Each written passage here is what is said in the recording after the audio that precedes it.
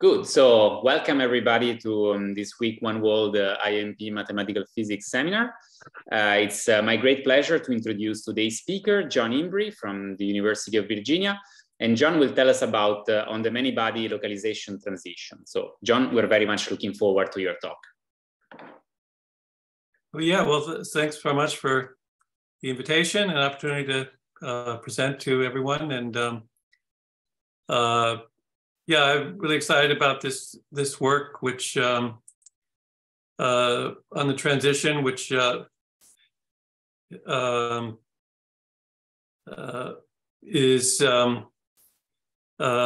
really solves a little bit of a mystery as in terms of what the critical behavior is. I do have to mention, however, that it's there are many approximations involved. So it's in many respects more of a physics paper than a math paper, but we do have nevertheless this is math union physics, so that's the way it is. Anyway, let me just talk a little bit about, this is my abstract, which went around to everyone. The work is with, there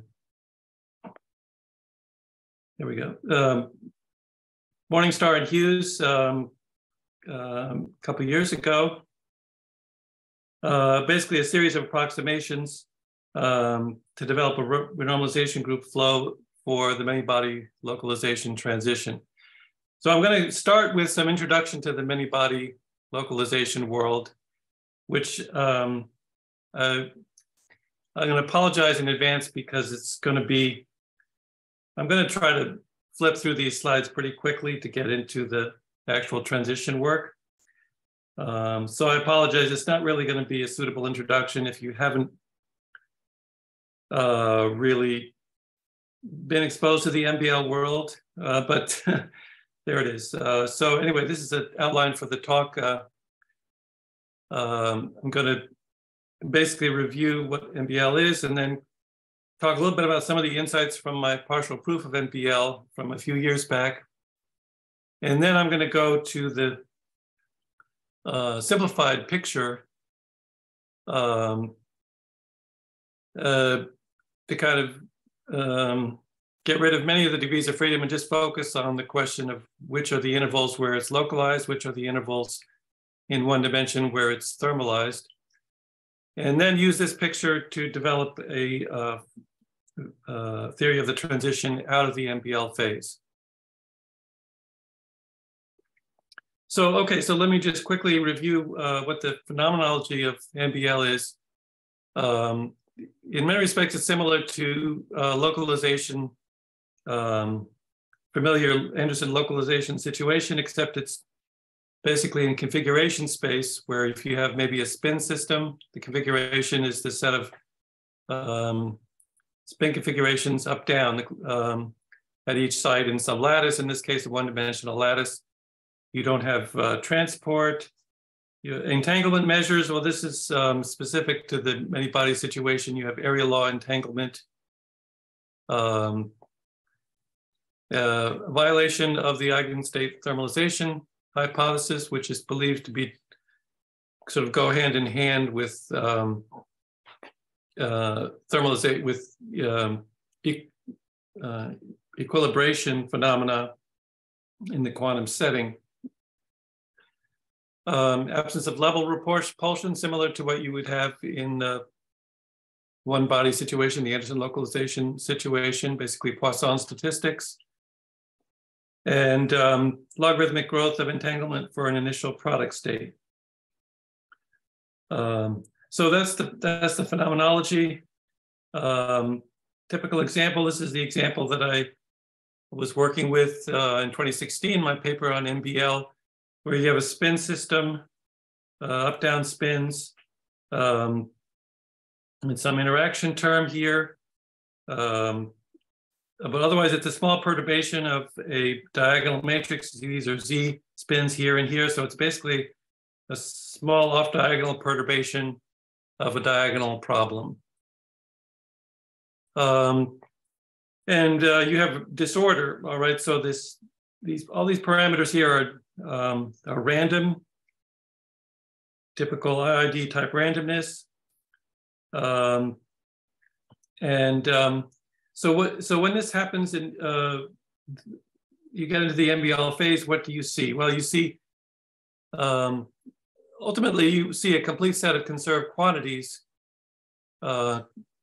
quasi-local in nature, meaning they're basically small perturbations, sort of spread out perturbations of the original spin variables.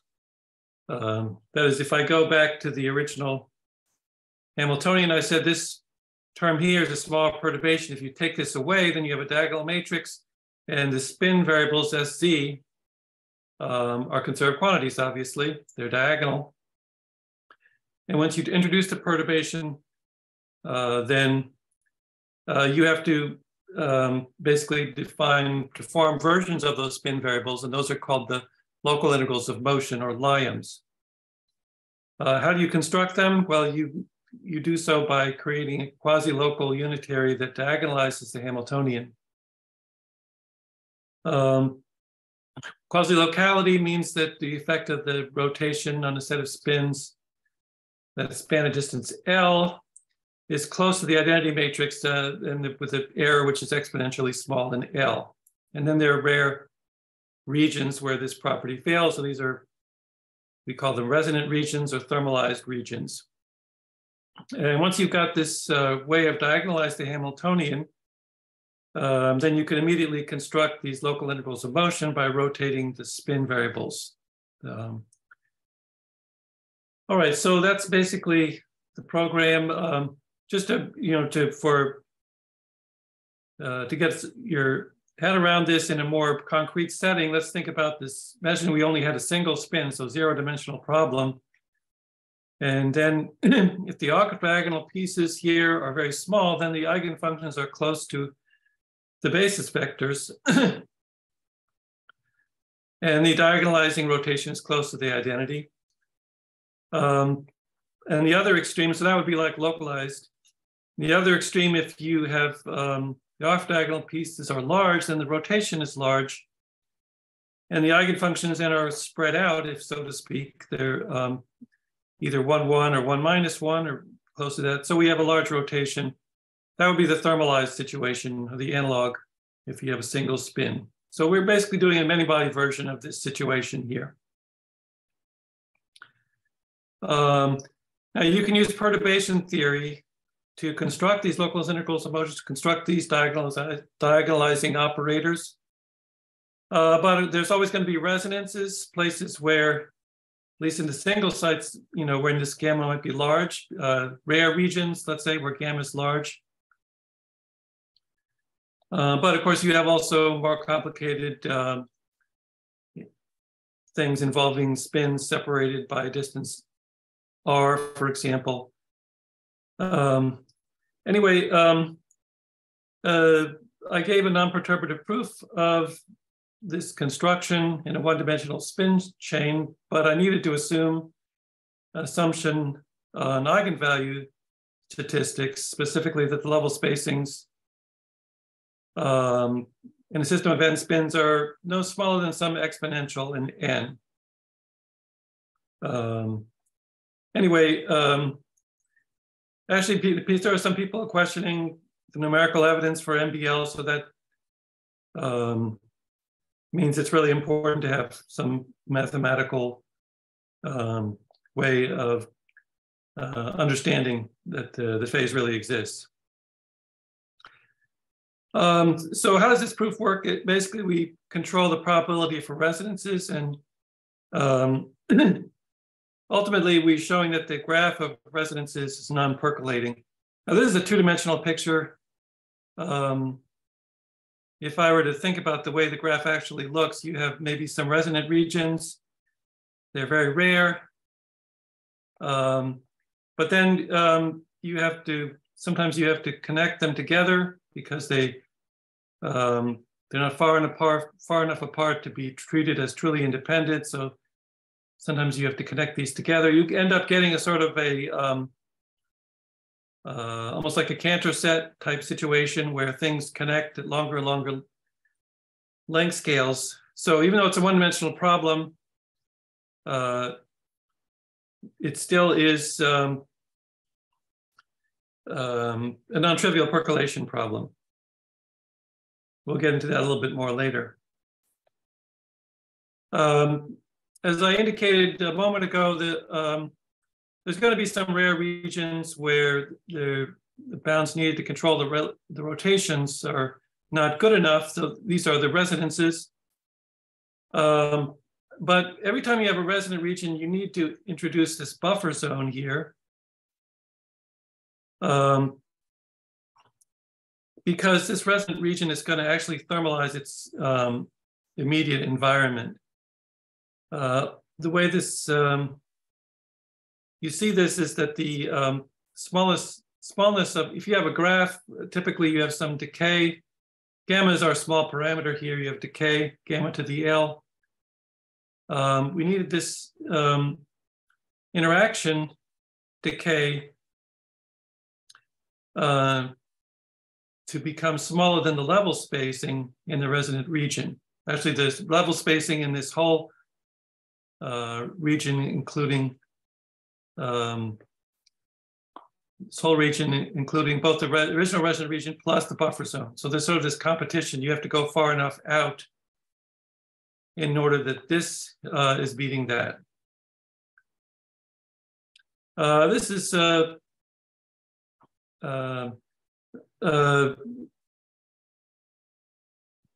of an introduction to the avalanche effect, which was basically introduced by DeRoque et al. The idea being that if the decay rate of this interaction was not rapid enough, that this thermalizing of the neighborhoods would just go on forever. And that's going to play an important role in our study of the transition.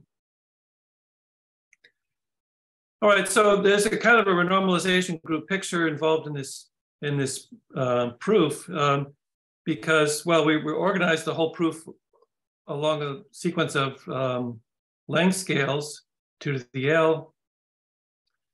And at each length scale, we remove terms in the Hamiltonian of order gamma to the L by means of these rotations to partially diagonalize the Hamiltonian. This is analogous to integrating out short distance degrees of freedom.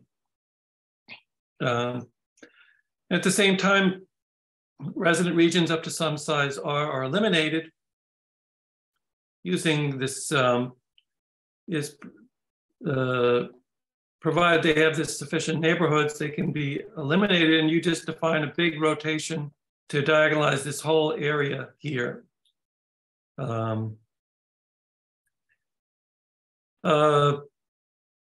So anyway, deep in the localized region, this RG has the property that the density of remaining resonant regions goes to 0 with L. So we're basically getting sucked into the localized phase in this RG flow. So there are 2 effects in play. Firstly, you eliminate the small resonant regions, and that reduces their density. But there's an opposite effect going on where the resonant regions get fattened up because the buffer zones get wider and wider. They scale up with L.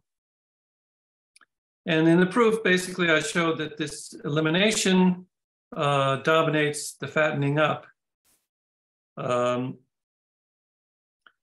And so the density does go to 0 as L goes to infinity. So that's in this weak decoupling or strong disorder region.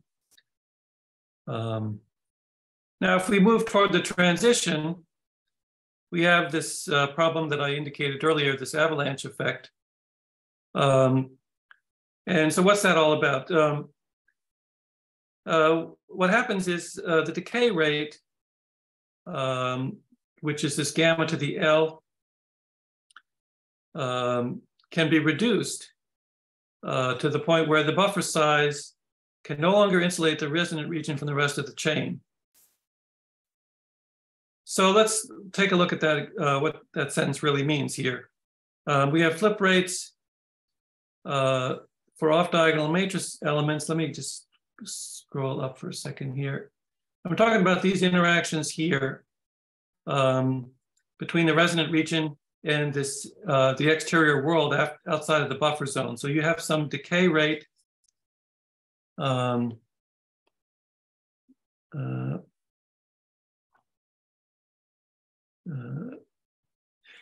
you have some decay rate gamma to the L. The problem is that you have you might have some other previously on previous scales you might have resonant regions in there, and the interaction does not decay across these regions, and consequently this the decay rate in this buffer zone tends to flow downward. You get weaker and weaker decay.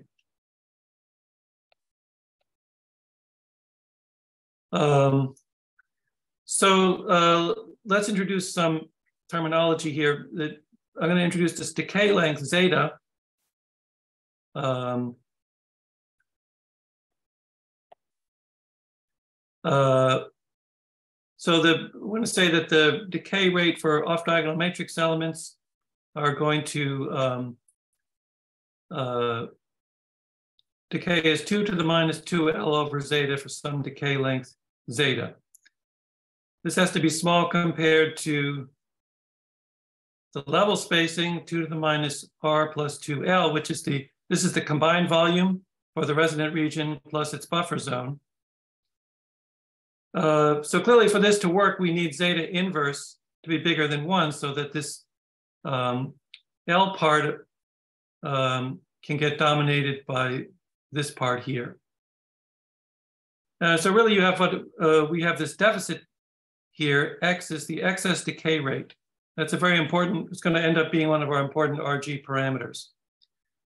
Once you've determined what X is, you have a certain decay rate of these matrix elements, then the buffer size is going to have to satisfy this inequality. So it's proportional to R, but the proportionality involves 1 over X.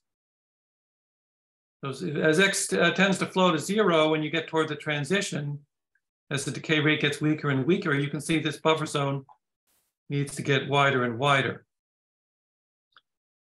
So at some point, the decay rate, excess decay rate goes to 0, then the buffer size L will diverge, and that's the transition. That's the theory of the avalanche effect, which was introduced by Duroc and company some years ago.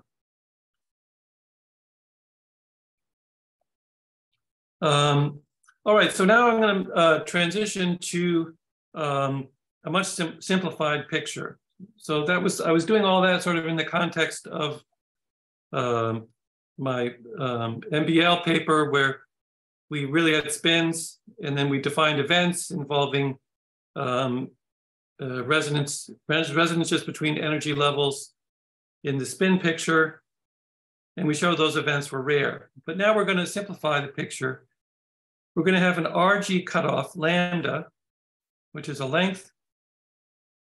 We have a one-dimensional problem, so the line is going to consist of alternating intervals, L blocks or localized blocks, and thermalized intervals, T blocks or thermalized blocks.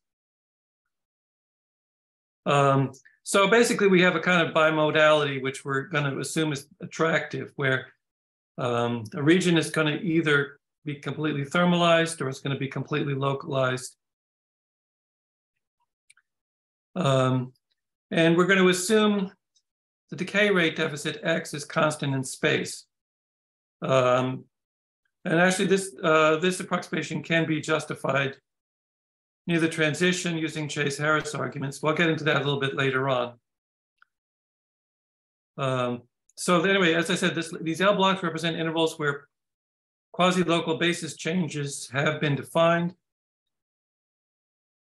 And the T blocks are going to have a minimum length lambda. That's what this space cutoff is. They represent intervals where the basis change cannot be defined because of too strong interaction with the neighborhoods. So these are the regions which, and in fact, the RG time or the RG length scale lambda can be thought of actually as actual time because as real time proceeds, you get more and more thermalization happenings.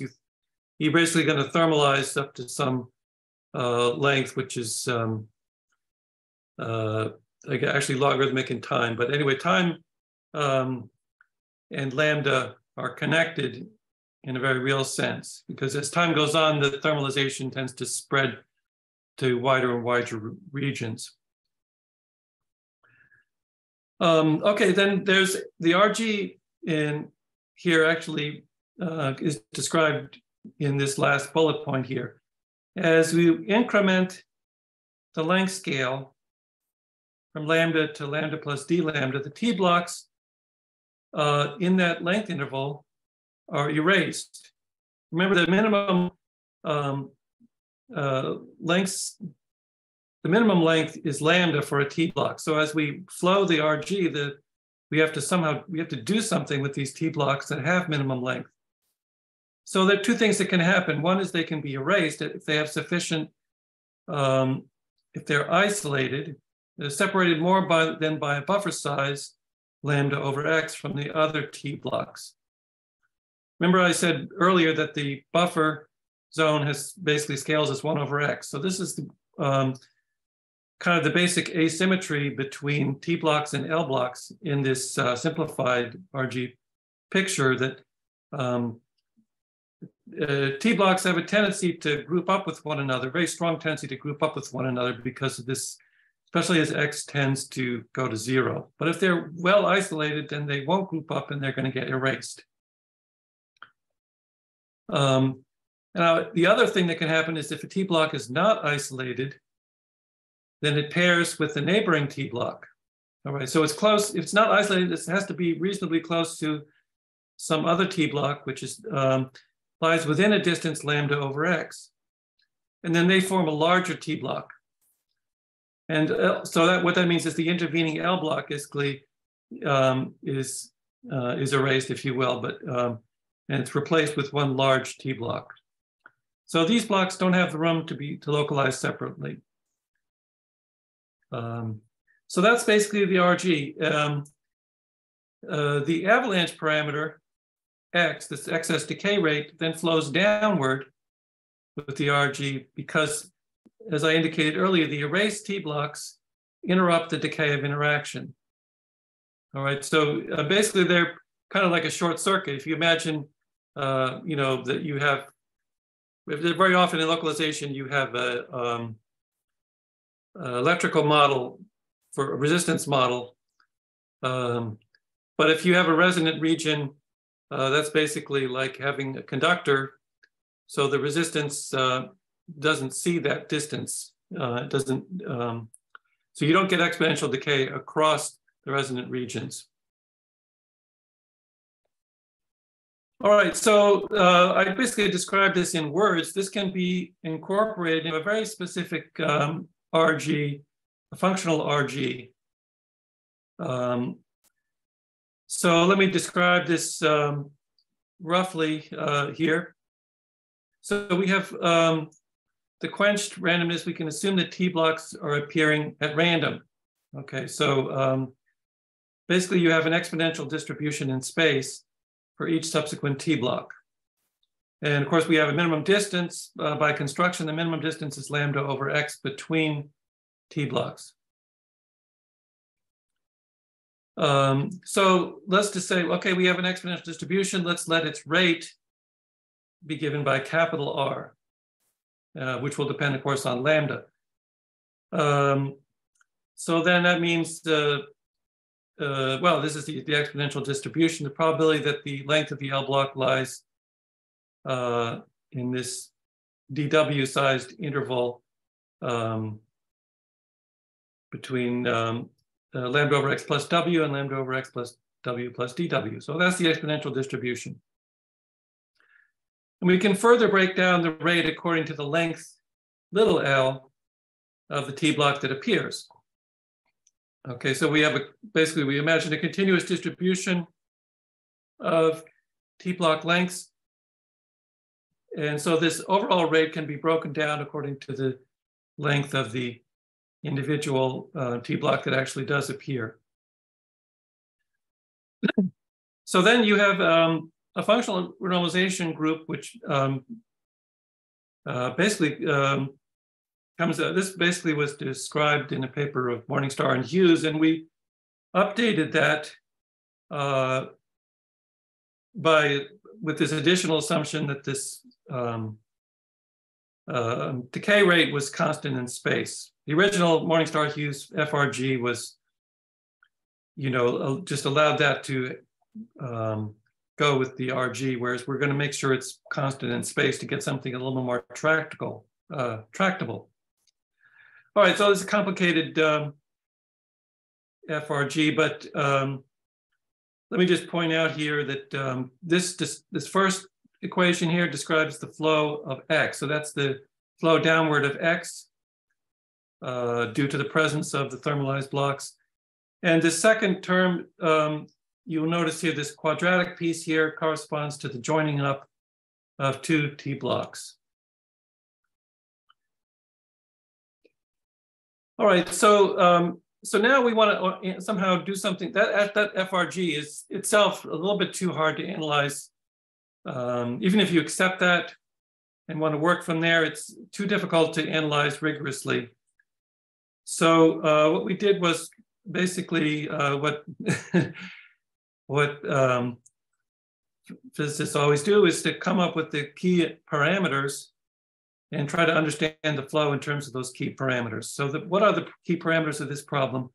You have this rate, and I'm going to take the rate of occurrence of T blocks at the left endpoint. Now, remember, this was R lambda of L was the rate of occurrence for a T block of size little l, but I'm doing it at the left endpoint here, where L is actually equal to the cutoff lambda.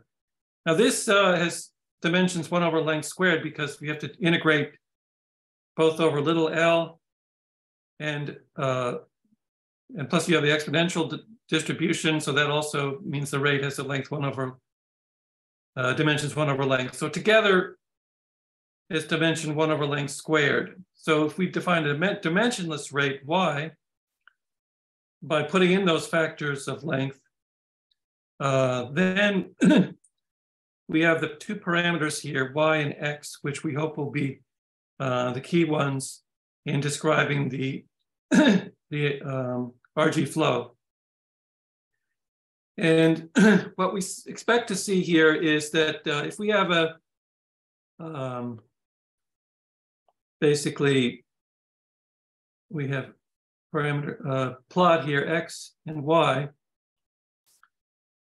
and then basically this line here, x bigger than or equal to 0, y equals 0, x bigger than or equal to is going to be a fixed line. Similar to what you might see in the, for example, in the KT transition. So remember I said that as x vanishes, then the avalanche effect takes over. So over to the left here, where x is negative, we expect to be driven off into the thermalized phase. Y here is basically some kind of measure of the density of thermalized regions of T blocks. And we expect to see some kind of flow downward. We expect to see some flow downward in this direction. But of course, if y is too large, then maybe we see flow upward. In between, maybe we might see some kind of a separatrix where the flow is downward below and upward above. And basically that's the picture we're going to try to see in this problem. All right, so now what's interesting here, and this is a key observation, is that it seems reasonable, physically reasonable, that the dominant mode of production of T blocks of size lambda over x should be the combination of component T blocks of size close to lambda. That's kind of the most efficient In other words, the least unlikely way to create a T-block is to use the most likely component parts.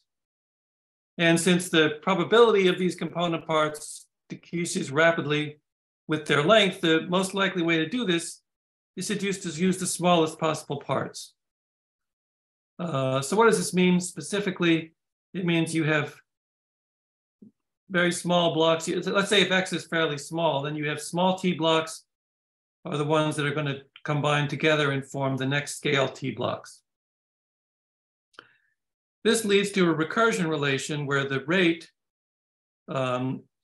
is given basically by the square of the rate at the given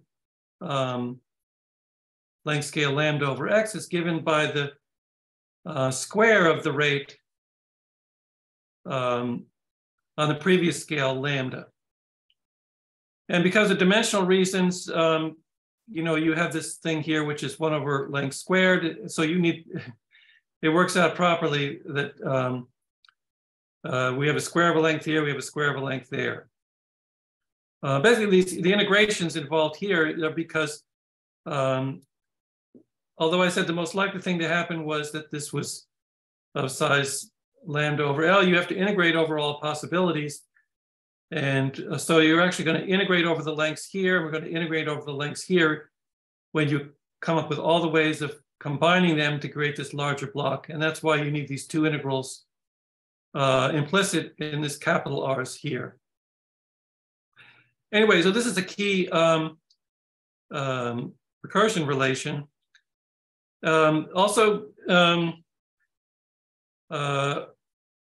I want to translate this into the Y's here, basically. So there's some other considerations that come into play here. This should depend weakly on lambda. Again, that's the same issue where you're always going to be using the least unlikely situation. So these larger blocks are really not going to contribute too much as far as the dependence on the cutoff is concerned when we consider the makeup of blocks of size L. For dimensional reasons, this rate here is going to decrease like 1 over L squared when we convert into this dimensionless parameter Y. So if we combine these facts, we get a recursion relation between the Y at lambda over X and the Y at lambda in terms of X. So I don't know if it's worth going through this, but basically we have these scale factors coming in from this scaling with 1 over L squared. But this is actually just the definition of Y in terms of the rate. That's what I'm sorry. And then we replace this with lambda because I said it was weakly dependent. And then we can convert this using this relation into a formula involving capital R. And then we convert that back into Y's. And so we get a recursion relation that relates Y at lambda over X with Y at lambda. And as you might expect, you get this, it's a squaring relation, which, as I indicated earlier, we have this FRG, which involves a squaring here, right? So it's, and in fact, this squaring term, when we do this quantitatively, it does come out of this term on the right-hand side of the FRG. So this basically, you can derive this recursion relation, which I'll reproduce here, almost sort of by pure reasoning based upon some general considerations. But you can actually confirm it quantitatively by analyzing the FRG. We do this in our paper. When you do that, you have the flow equation for X and flow equation for Y involving this. And as long as you have Y and Y over X are small, you can get this recursion relation out of the FRG. And by the way, the first equation here, basically it's if I want to convert this into a flow for x, it looks like this. Lambda dx d lambda equals minus y. So we have now two dimensionless parameters, y and x, and their flow equation, or in this case, we have a flow, and here we have a recursion. So now it's important, the next step is to understand what is the behavior of this RG flow. So, all right, so let me just, to summarize here, I remind you, this basically is a result of combinations of T blocks into bigger T blocks on the next scale up.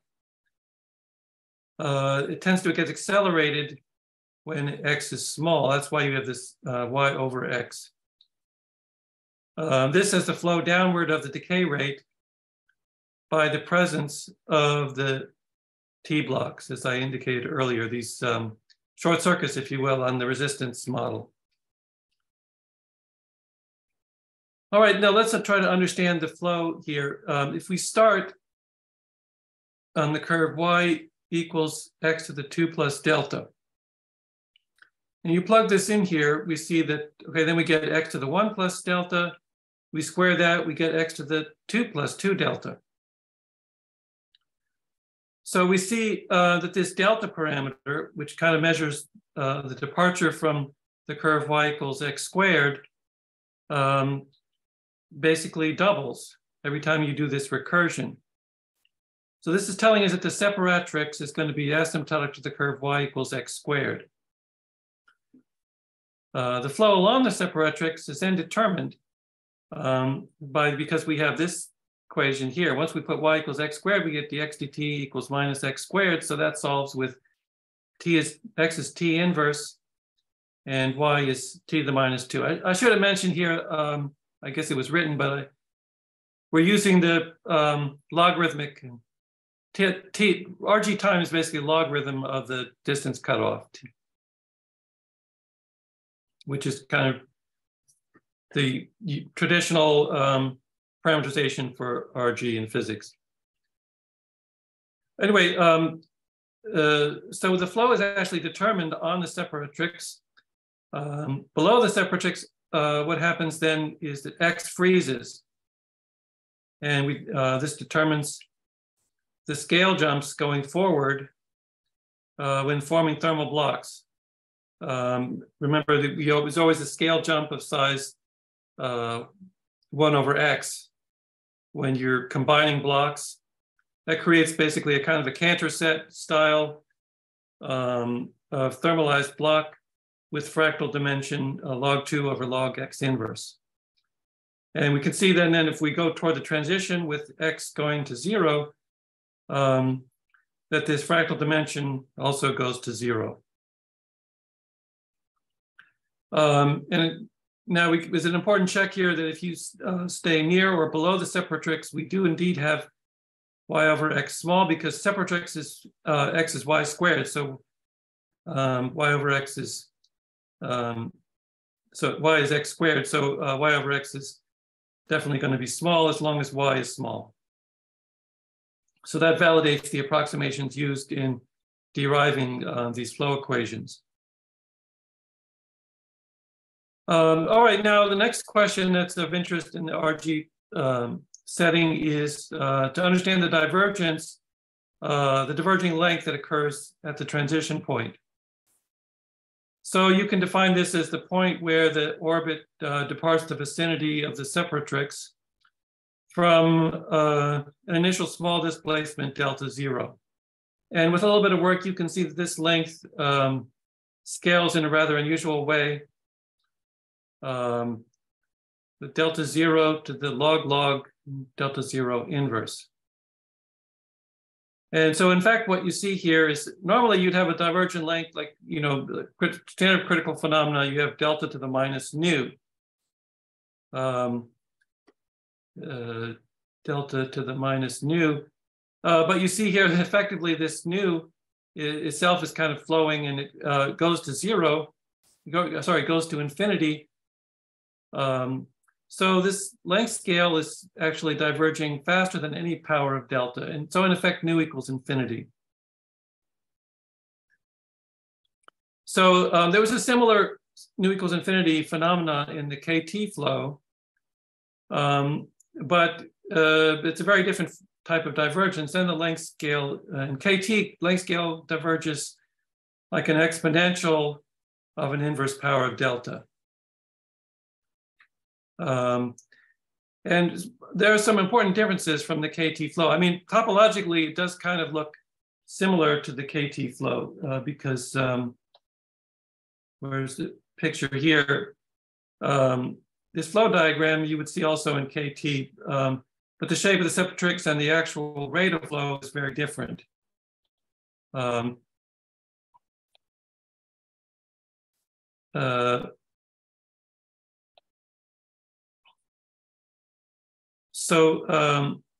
like the KT flow, we have logarithmic slowdown along the separatrix, and nu equals infinity.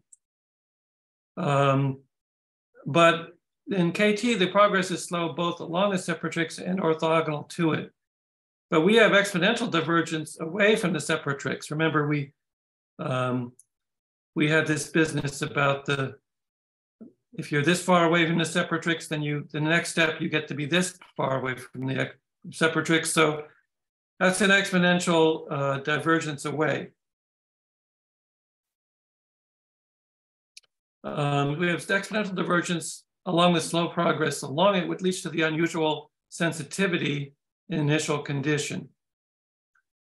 If one wants to see the system remain critical at long lengths, at the long length scale, you have to be extremely precise in the initial condition. Okay, so let me just go back for a moment to this earlier point here. I decided to neglect the spatial fluctuations in X. Once we know that the flow involves nu equals infinity, then we can go to the Chase et al. Inequality, which states that nu is greater than or equal to 2. So obviously we're way outside of that range. It's telling us that the fluctuations of size lambda minus 1/2 in X. So these would be the central limit theorem type fluctuations in the decay rate are because it basically the decay rate on some length scale L is going to involve a lot of independent events. And so the fluctuations in the average decay rate is going to decay as in central limit behavior. But this is going to be way smaller in comparison to the displacement actually that's required, delta to the minus 1 over nu, that's needed to depart the vicinity of the separatrix. So that in that sense, these fluctuations are kind of irrelevant as far as determining the critical behavior of the problem. So here's a much nicer picture of the flow diagram. Of course, the actual separatrix here is a parabola or asymptotic to a parabola, but we are plotting square root of y versus x to kind of make it easier to follow. The sensitivity to initial conditions comes into play. It's very hard to come up with initial conditions that follow the separatrix all the way down. So we have to construct this plot. We have to run it backwards.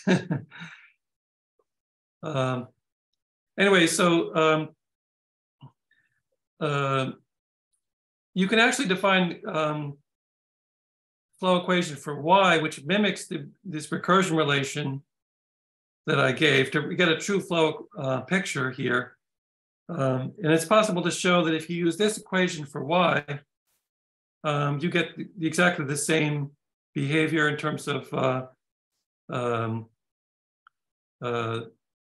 for example, when you jump of scale, basically this is, if you follow the flow of this, it's going to give you the same behavior as this one here for y, we get the same jump from 2 to the plus delta, the 2 plus 2 delta off as you depart the separatrix.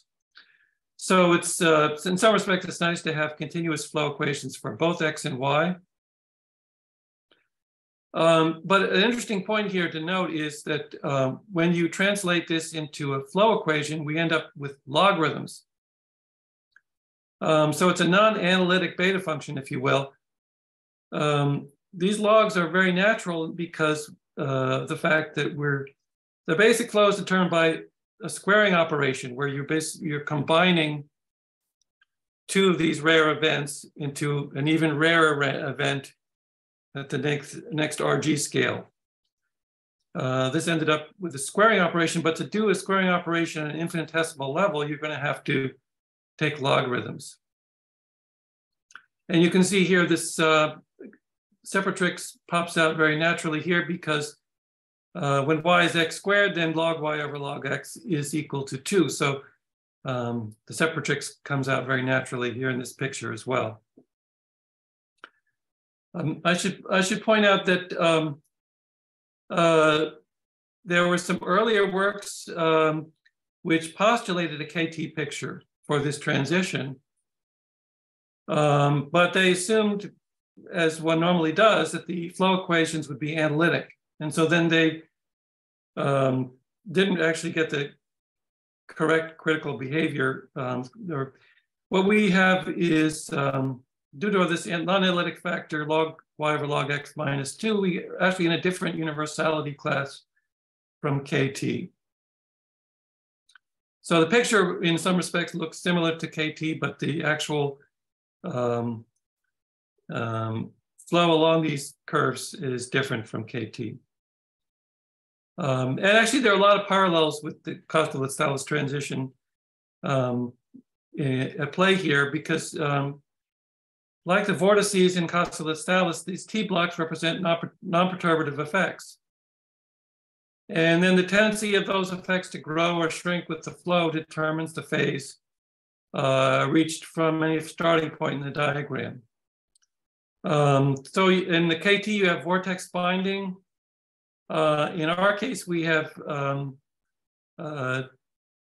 basically when vortices bind in KT, then they're basically eliminated from the picture, but they renormalize the stiffness. In our case, we erase the T blocks, but their presence is still felt because they renormalize the decay rate. So it's kind of like anti-screening, I guess you could, because they reduce the decay rate. Anyway, I think that's a good place for me to stop. So I very much appreciate the opportunity to present this work and for your attention.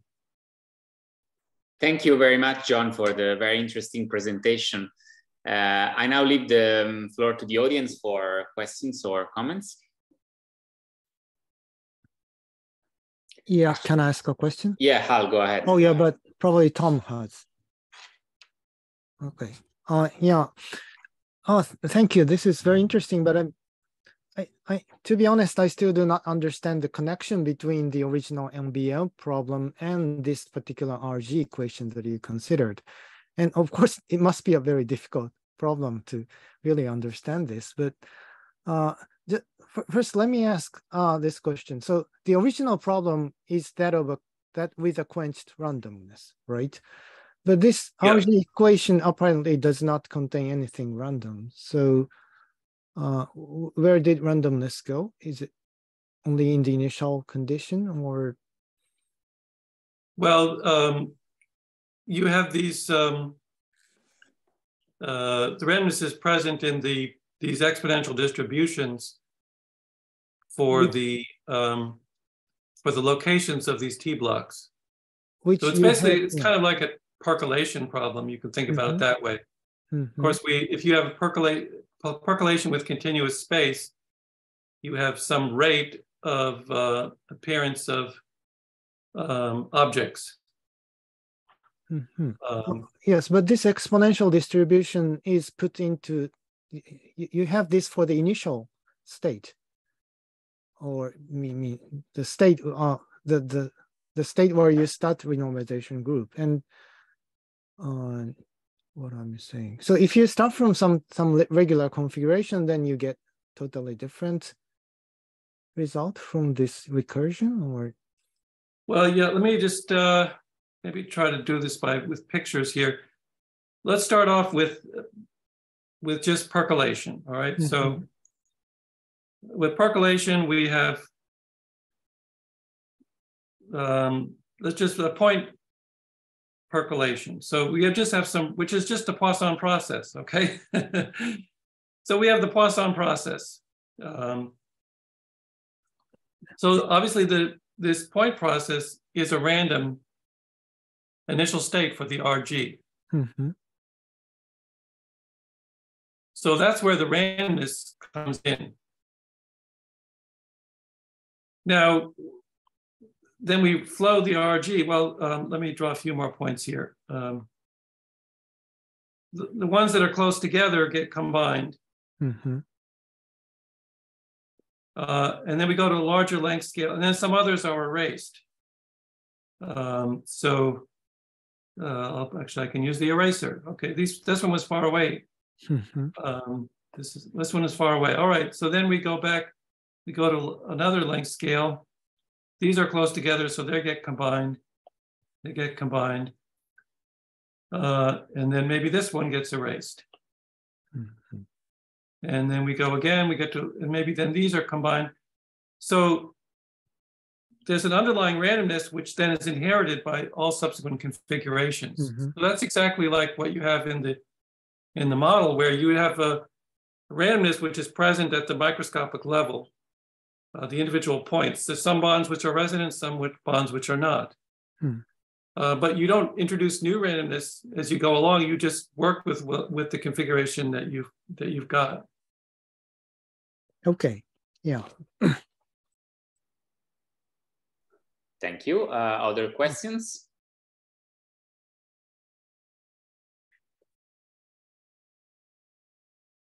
May I ask a question? Yes, Jan. What is the non-mathematical evidence for MBL? Is it experimental, or is it numerical, or is it just ideology, or but? Yeah, that's a very good question, because the experimental evidence for true MBL is a little bit weak. I mean, both from real experiments and from numerical experiments.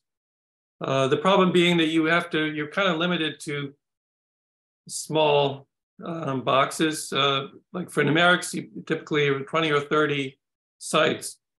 And so those boxes are really insufficient to see some of these complicated phenomena, which involving avalanches and so forth, which we believe are important for the transition.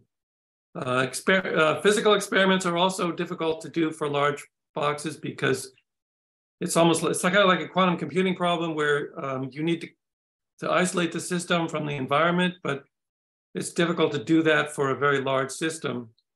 But there have been experiments, actually one in 2 dimensions as well, which indicate lack of thermalization. But again, the length scales on which you don't see, which you can attain experimentally, are limited. So, and some people actually question the numerics, because you know, as you move, as you follow, like go from, like, say, from L equals 12 to 16 to 18 to 20, 22, you try to follow the, and they don't necessarily see things tapering off and becoming localized over those length scale ranges. And another thing is that the experiments typically are done with quasi-periodic disorder rather than true disorder. And there are good reasons to believe the quasi-periodic disorder leads to a different universality class, which is still being discussed theoretically. So anyway, there are lots of problems with seeing these phenomena in experiments or numerics.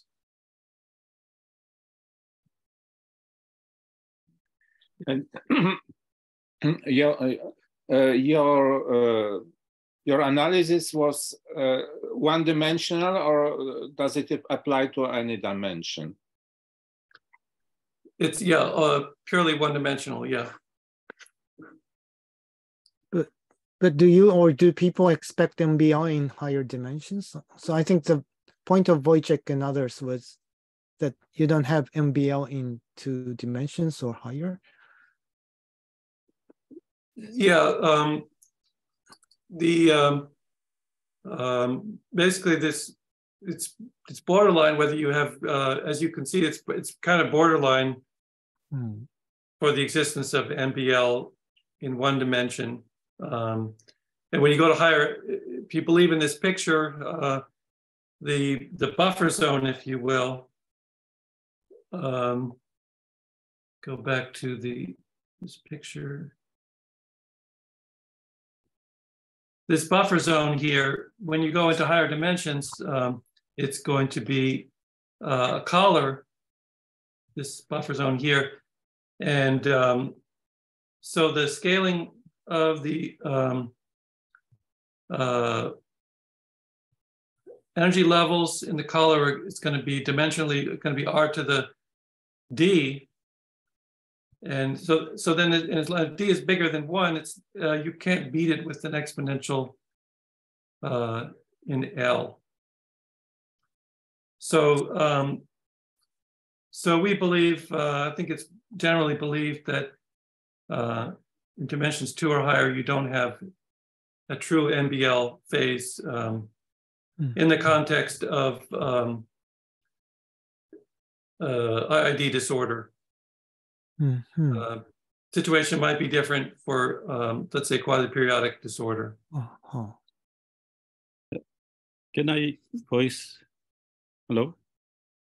Sure, please, Yes? please, Michael, go ahead. Yes. Hi, John. That's very interesting. And hello, I love to see the normalization group flow formulated.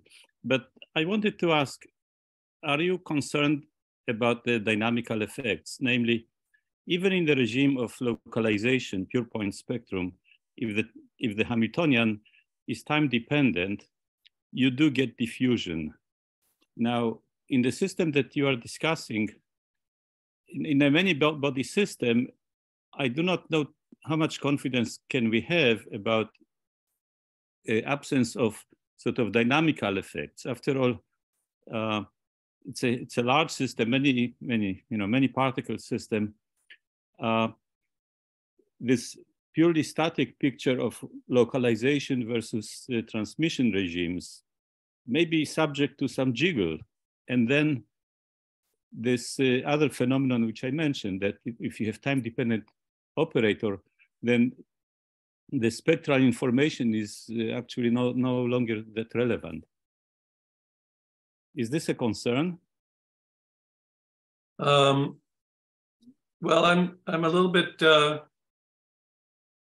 not exactly sure what type of time dependence you're talking about. I mean, even if we go, let's say, for example, to the Anderson tight binding model, single body problem,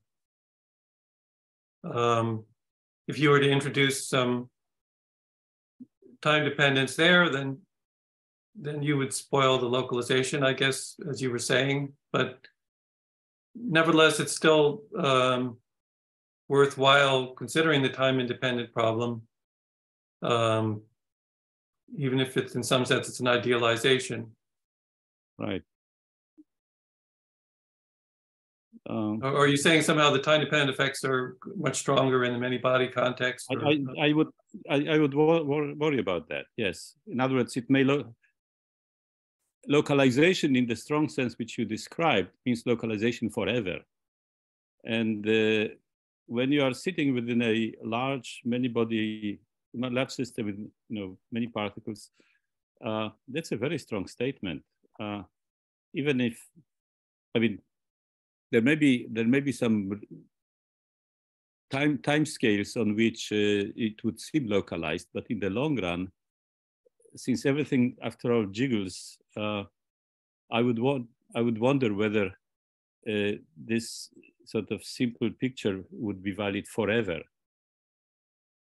Yeah, I mean, again, I would just say that it's an ideal, which of course is never realized perfectly in practice, and I guess in the many bodies situation, it's maybe more imperfect than most, but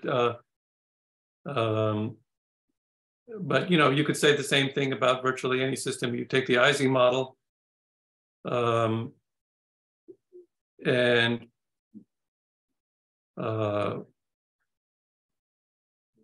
you know, any physical system that actually represents the Ising model is actually subject to quantum effects, and we're ignoring those, and you know, but we still study the Ising model, right? Right. And admittedly, it's very difficult. I mean, I alluded to this earlier. You need to isolate your system from the environment to see these effects. And yeah, it's very difficult to, you know, get anything macroscopic that's isolated. So in that sense, we haven't, you know, learned how to get into the macroscopic regime. We're at the experimentally, maybe we're to level of hundreds of spins or something like that. And but yeah, all I can say is, so in some sense, you could say it's a theory of nothing, but because it will never achieve it. But as a theoretician, I think it's